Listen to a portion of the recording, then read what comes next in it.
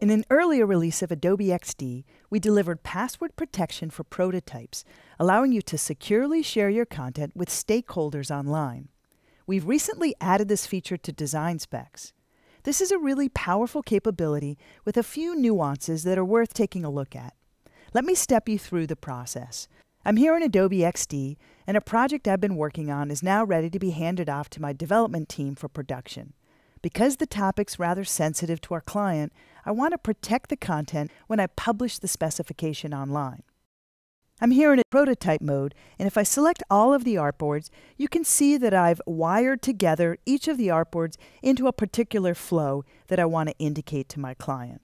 One point worth making, when you're publishing to design specs, if you have no wires on any of your artboards, all of the artboards in the project will be uploaded to design specs.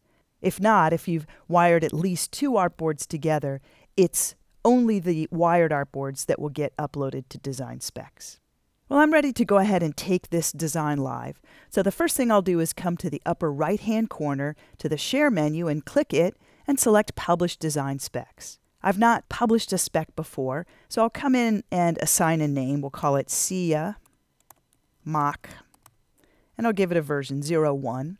I want to require the password, so I'll click that checkbox, and then I need to meet the requirements of the password. So we'll try xdrocks01, and when I meet that password requirement, the Create Public link becomes active. I'll go ahead and click it. And now that the specs have been taken live, I can go and take a look at them. To do so, I can come here and click on Open Link. This is going to open up a web browser and direct me to that specification. Now, because I've assigned a password here, I'm going to need to enter it to get any details about the spec. Notice that I don't even see the name of the specification until I enter the right details. So we'll try xdrocks. Let's say I forget to add the 01 to the end. When I click on View, it will let me know that the password is incorrect. I can try again, xdrocks01, and I'll click on the View button. From here, I can use design specs the way I ordinarily would. Let's go back to the application. I just want to point out a few other details. Let's say I want to create a second version of this mockup. There's different ways you can publish that aren't necessarily apparent. One is if I want to simply change the name, but I want the URL that I've generated to stay the same, I can just come in and update that name. So maybe I'll call it CMOC02 to reflect the changes that I've made. The URL stays the same. The password would stay the same unless I changed it, but the name would be different.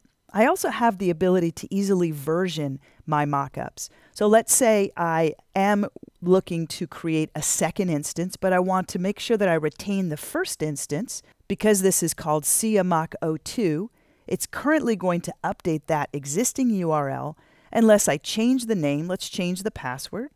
So we'll call that one xdrocks02, and I'll click New Link. This will publish a second instance of the mockup, keeping my first instance there for archiving purposes.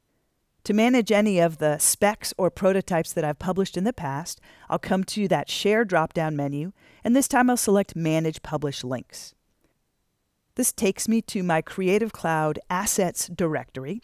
You'll notice on the left-hand side I have a category for prototypes and specs, and here within that view I can see the mock that I've uploaded, both version 1 and version 2. I'm free to come to any of the older versions that I no longer want and simply delete the shared link so that it's no longer live on the web. I encourage you to give this feature a try.